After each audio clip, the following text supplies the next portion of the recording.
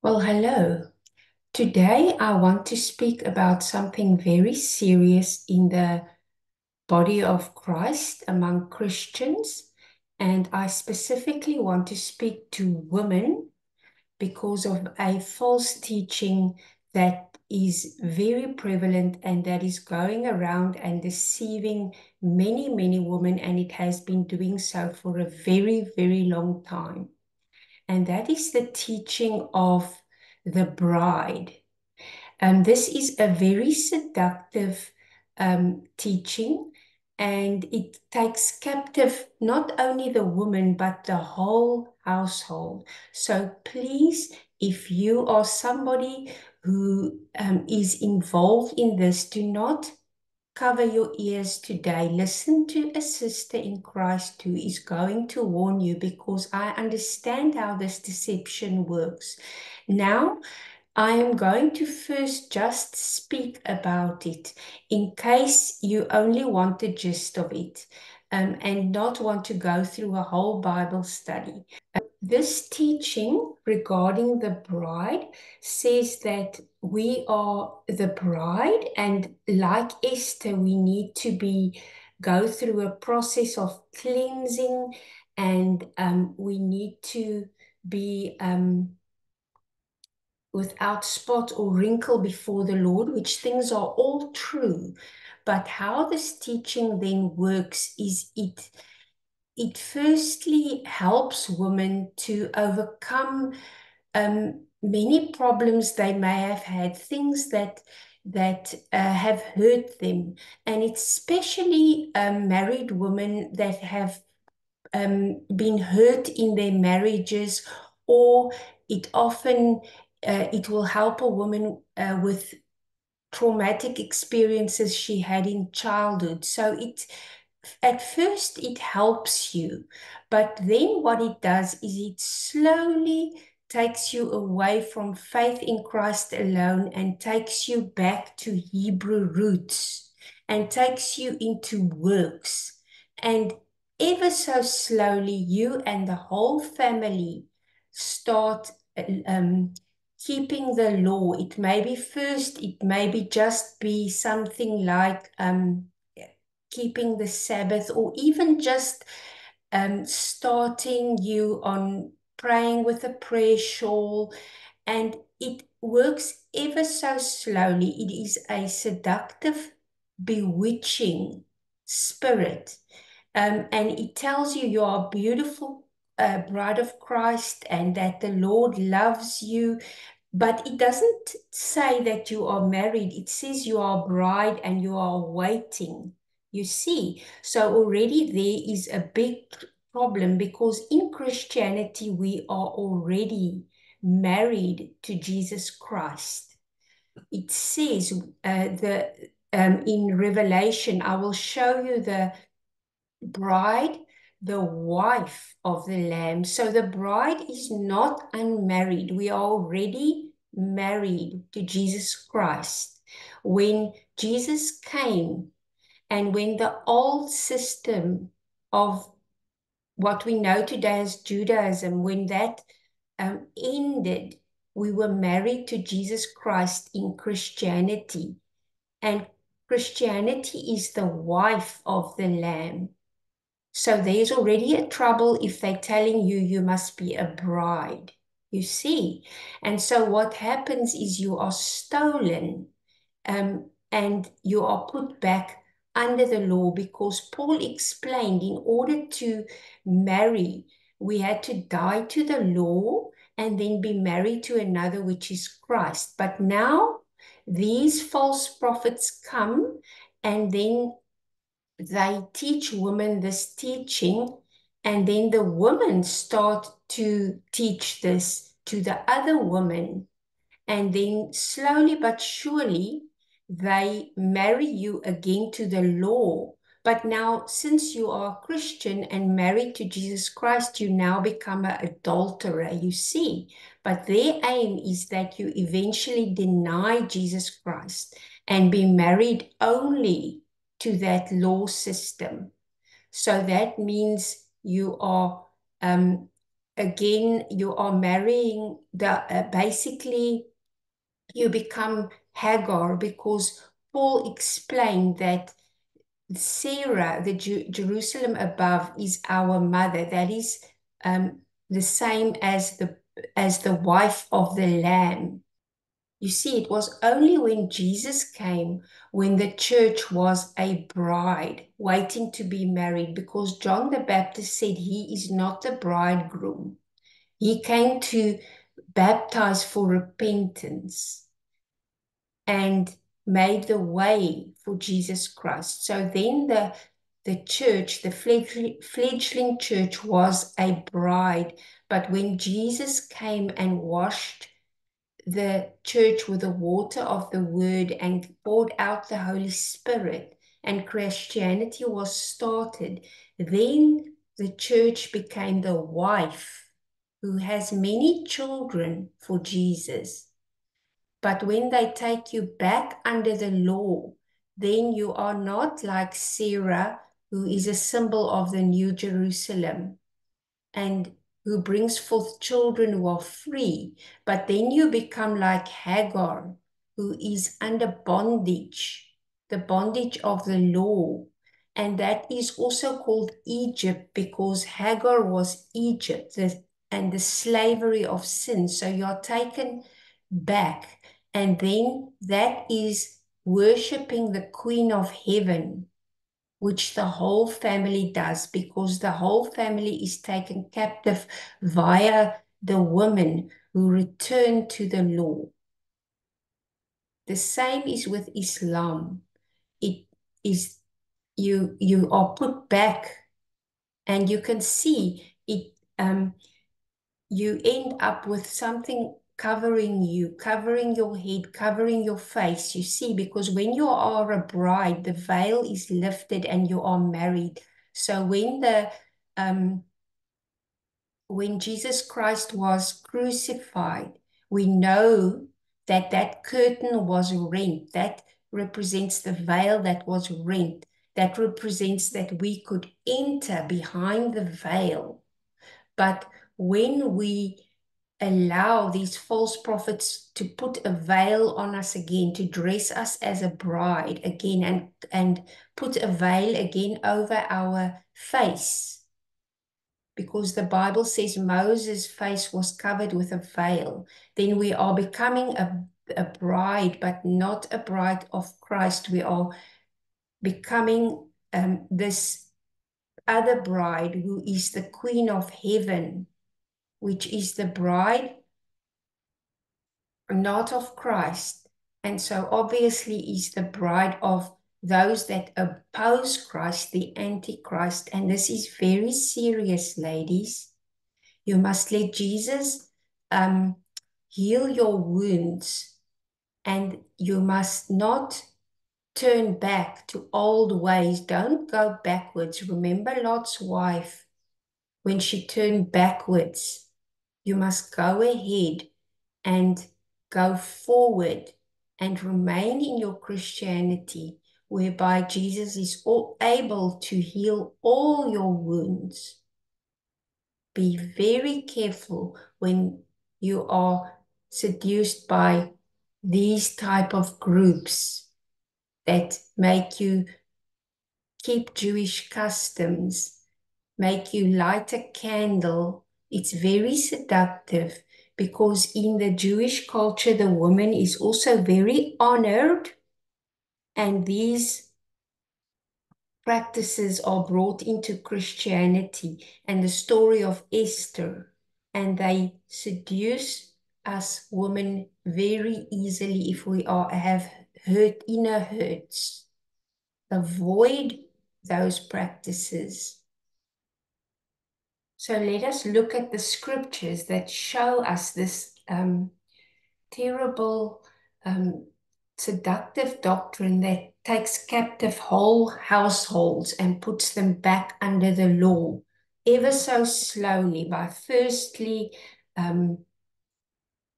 seducing the woman back into Jewish customs via the Hebrew roots. And then the aim is eventually to totally return back to the old covenant and the law keeping. So in Ezekiel 13, we read what the prophecies against the false and foolish prophets who say peace, peace, but there is no peace. And they build a wall and plaster it with untempered mortar. And the Lord says He is going to break down these lies. He's going to send great hailstones of truth to smash this shelter of lies. But today I want to focus on the woman that they capture, these false prophets. They capture the woman and then they capture the whole family. So let us read there in Ezekiel 13 from verse 17. It says there, "Likewise, son of man, set your face against the daughters of your people who prophesy out of their own heart. Prophesy against them and say, Thus says the Lord God, woe to the women who sew magic charms on their sleeves and make veils for the heads of people of every height to hunt souls. Will you hunt the souls of my people and keep yourself alive? And will you profane me among my people for handfuls of barley and for pieces of bread, killing people who should not die and keeping people alive who shall not live, by lying to my people who listen to lies? Therefore, thus says the Lord God, Behold, I am against your magic charms by which you hunt souls there like birds. I will tear them from your arms and let the souls go, the souls you hunt like birds. I will also tear off your veils and deliver my people from your hand, and they shall no longer be prey in your hand.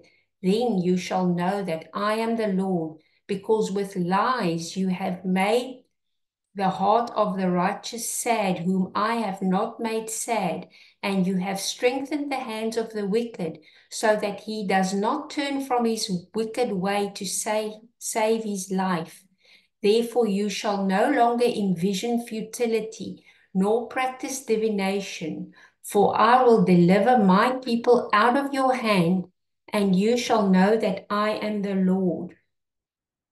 And this part gives us a promise that even those that are captured in this false teaching of the bride, the Hebrew roots bride, they are going to be released.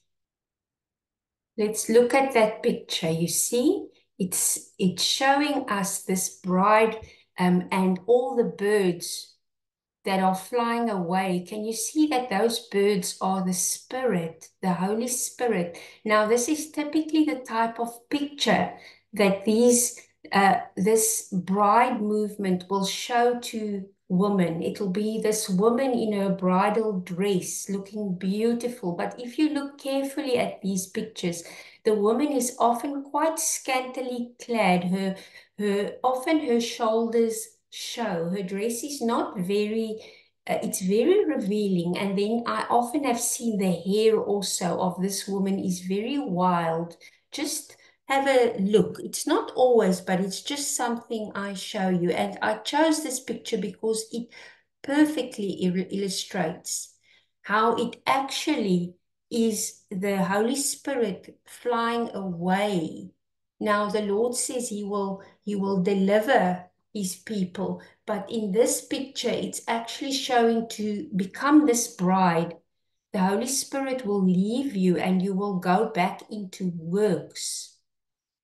That is what it is showing. And it says there that the woman sew magic charms. That is because it's what Paul said in Galatians 3. Who has bewitched you?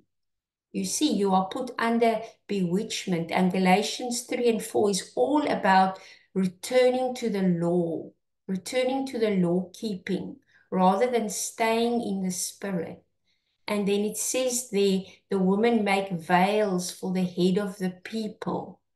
The reason it is veils is because they are going back under the law of Moses. So that is the being put back under the veil, because Moses, it says he had a veil over his face, and that represents the veil over the heart, so we cannot see the things of the spirit. And God says he will be against this. He's against the woman who does this. So please, if you're involved in this as a woman, you must repent from this, because you are working with false prophets. If you look in 2 Timothy 3, it tells you of these false teachers, and it says they are puffed up with pride because they have pride in the flesh. They have pride in works of the law.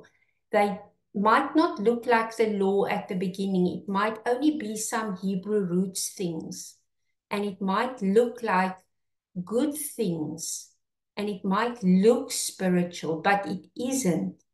It says here of them, these people, they act religious, but they will reject the power that could make them godly.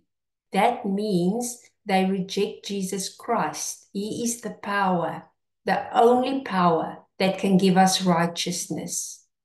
So this is saying that they have a form of godliness, but they deny the power thereof. In other words, they deny Jesus Christ. They are Judaizers. This is describing Judaizers exactly. They are proud people, puffed up with pride, and you can read here all the things that God by the Holy Spirit sees in them. You might not see it.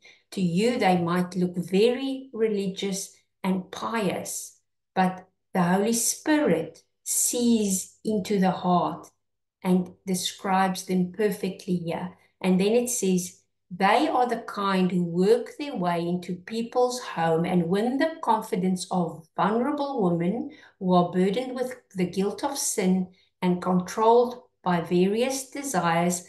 Such women are forever following new teachings, but they are never able to understand the truth. Please do not, if you're a woman, think that's not you. This is exactly explaining what's going on in Christian churches, in women's Bible studies, and with women's groups, women that are maybe outside the churches. This is exactly what is happening, because it's all these new Bible studies that we follow, but we do not understand the truth, meaning we do not understand grace. We are kept stuck, you see, and not progressing to maturity and to the understanding of grace. So they prey on vulnerable women. We are all very vulnerable at the moment because of all the lawlessness and the sin and the heartlessness in the world. So we as women get hurt, and then we are maybe hurt in our marriage, and then we get drawn away by this bride teaching, because all women want to be loved and want to be a beautiful bride. But they are not taking you to Jesus. They are taking you back to where you came from, to under the law. So,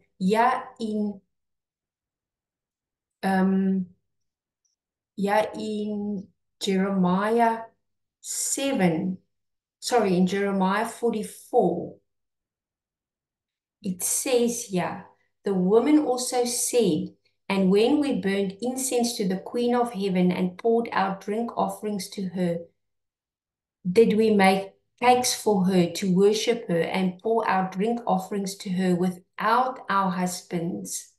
That word permission was added there. In other words, the men are also into it. And yeah, in Jeremiah 7, it tells us that children also. So it's saying about serving the Queen of Heaven, the children gather wood, The fathers kindle the fire, and the women knead dough to make cakes for the Queen of Heaven, and they pour out drink offerings to other gods, that they may provoke me to anger. Now see this spiritually. Don't go and see something in your mind of long ago when they worshipped idols, because remember, the scriptures of the Old Testament are also written for our edification, but we need to understand what they mean spiritually. So when it says the woman need dough to make cakes for the Queen of Heaven, you need to think of Jesus Christ being the bread of heaven. He is the bread. Now these women make other kind of bread. There's another doctrine.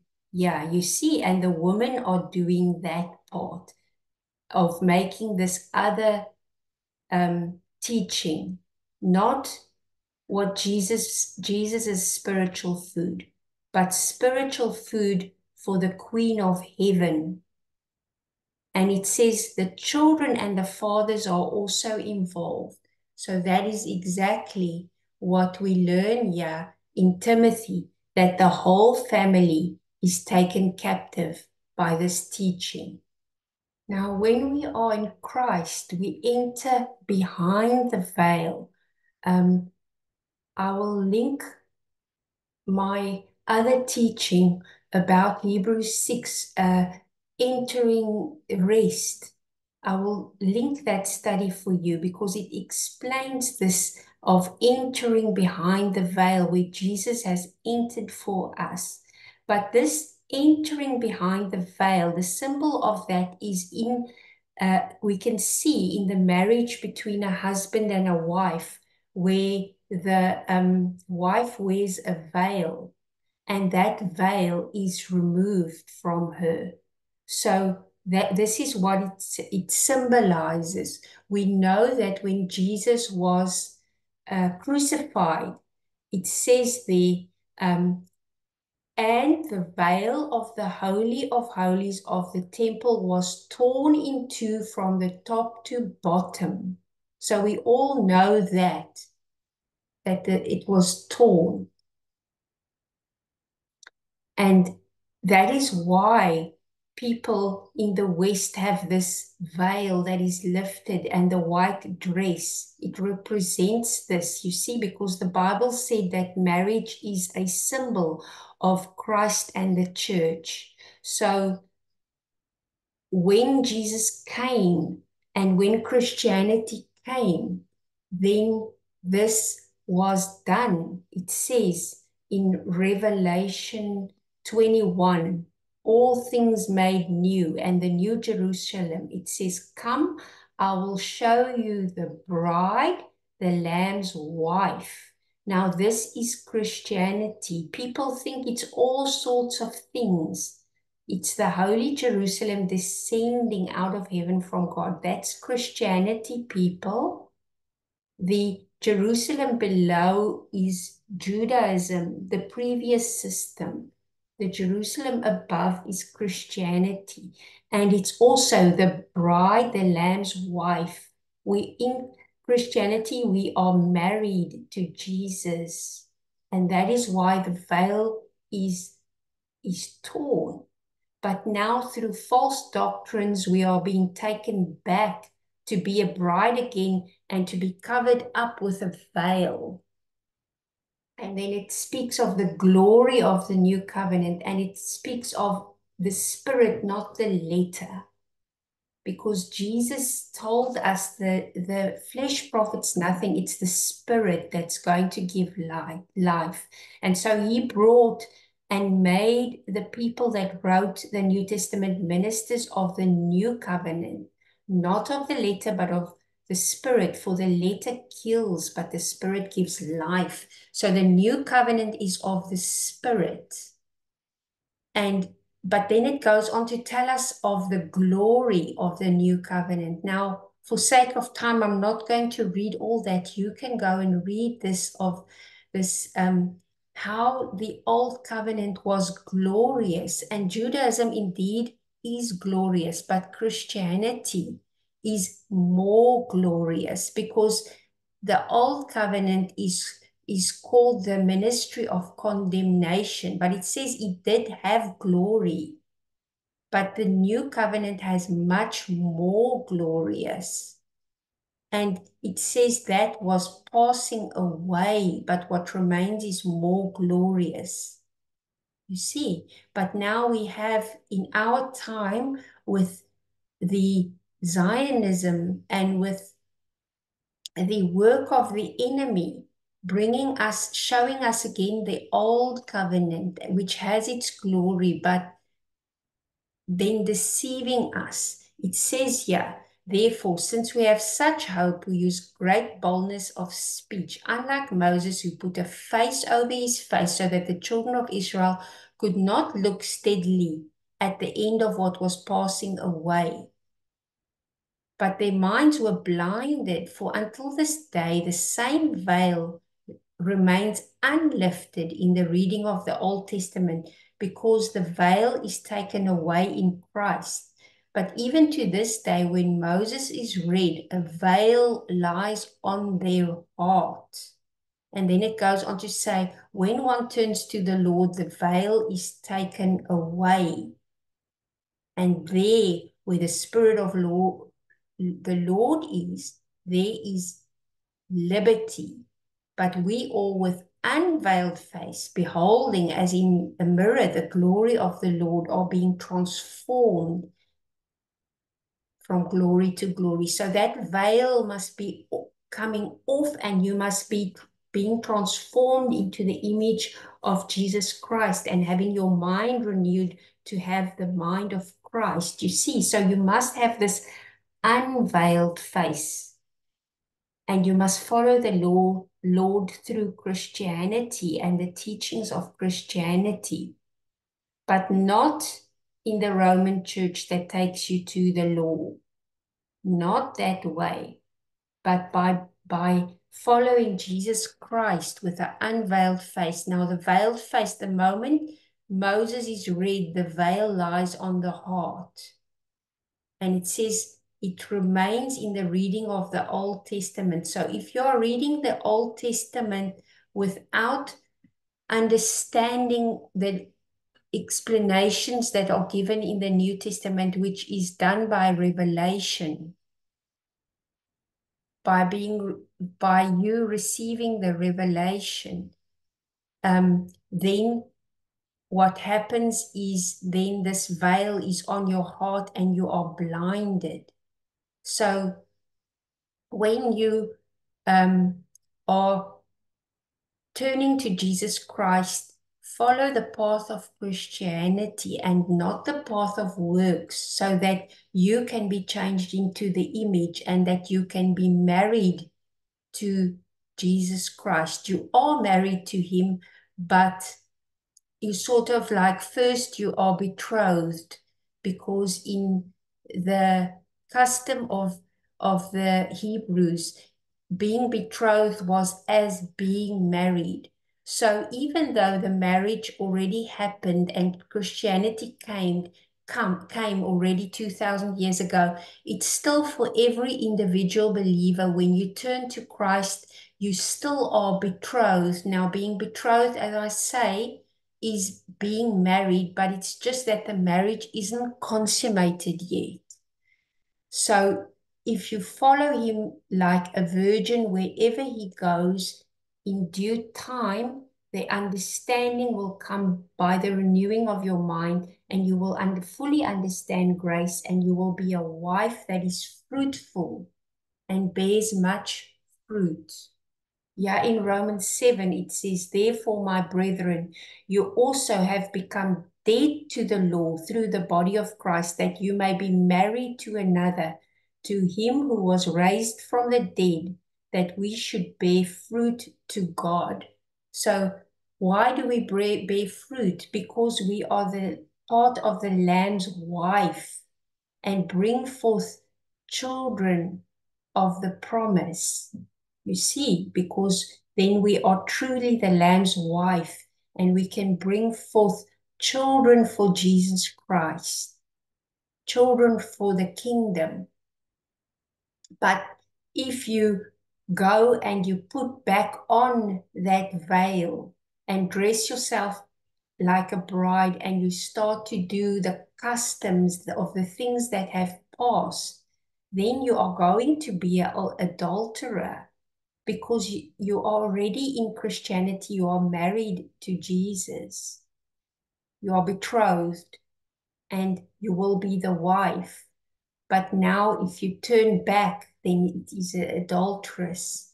And so that is a big, big problem. It leads to spiritual death.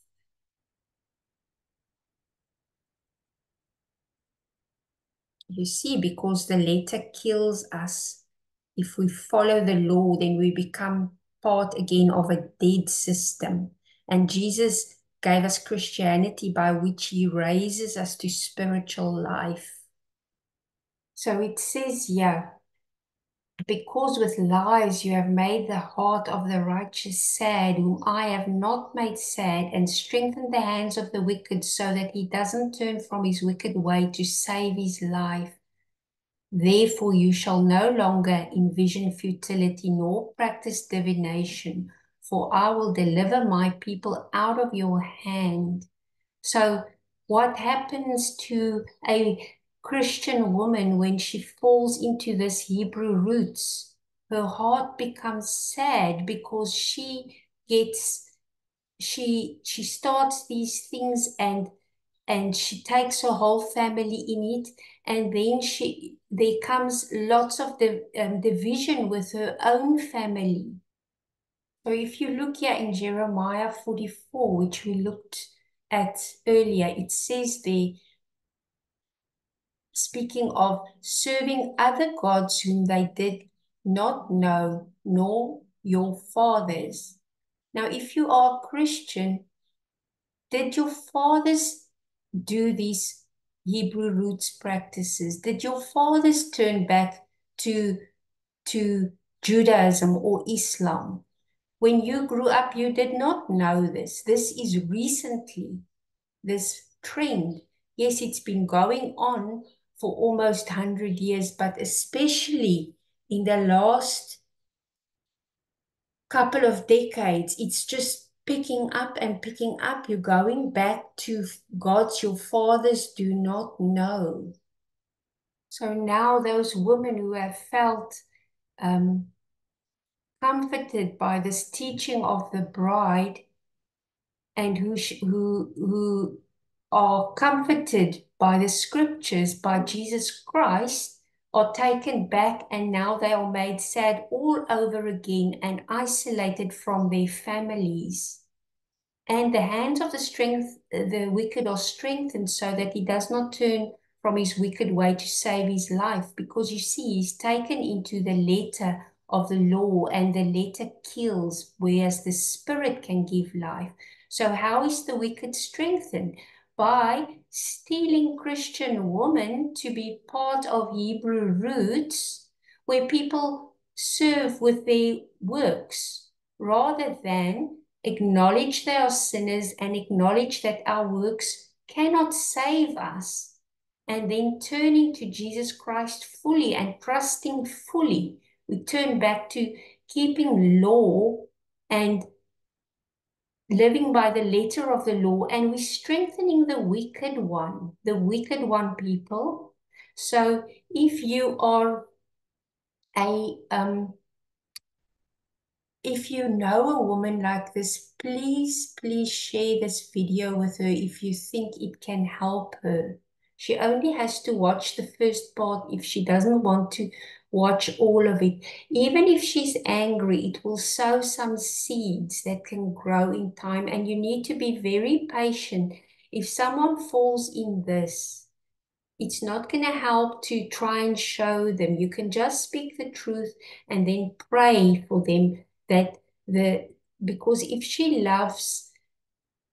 truly loves Jesus, she is going to get out of this, because he has promised that he will free everybody that is taken captive. He said, everyone that belongs to him, not one will fall to the ground. So in due time, he will tear off the veils that have been put on them. And they will no longer, they will come out of this teaching, come out of her, my people. And if you are in this, please hear me. Please, there are many false teachers, and Satan is very subtle and sly. He knows how to speak to the heart of a woman and to draw her away. And then, just like Eve was deceived and Adam followed her because he didn't want to go against her. That's why they deceive us that are women first, and then the whole family falls into this. Now, to end off, I want to read for us from Galatians 4, and it just fits so beautifully to show us the two covenants. It says there in Galatians 4 from verse 21, "Tell me, you who desire to be under the law, do you not hear the law? For it is written that Abram had two sons, the one by a bondwoman, the other by a free woman. But he who was of the bondwoman was born according to the flesh, and he of the free woman through the promise, which things are symbolic. For these are two covenants, the one from Mount Sinai, which gives birth to bondage, which is Hagar. For this Hagar is Mount Sinai in Arabia and corresponds to Jerusalem, which now is and is in bondage with her children.